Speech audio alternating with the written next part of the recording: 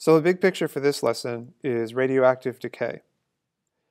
Here's a graph of carbon-14. Carbon-14 is used in what's called carbon dating to determine the age of any organic matter. So carbon-14 decays in a carbon-12, and it's exponential decay in terms of half-life. So we know the half-life of carbon-14 to carbon-12 is 5,730 years. That means it takes that long for half of an amount of carbon-14 to decay to carbon-12. And then it takes another half-life for it to decay by half again, and so on and so forth. So it's exponential decay because every half-life, the amount of carbon-14 decreases by half. So if you can determine the percentage of carbon-14, you can really accurately determine how old some piece of organic matter is.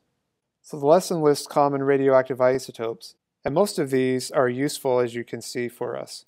The one that's really concerning is uranium-235 because that's used for nuclear power, which is very helpful. At the same time, the half-life is 7 times 10 to the 8 years, which is a very, very long time. So that's the problem with using uranium-235, is that the radiation lasts for millions of years. It's a very simple formula for half-life. P is the principal amount or initial amount of the radiation.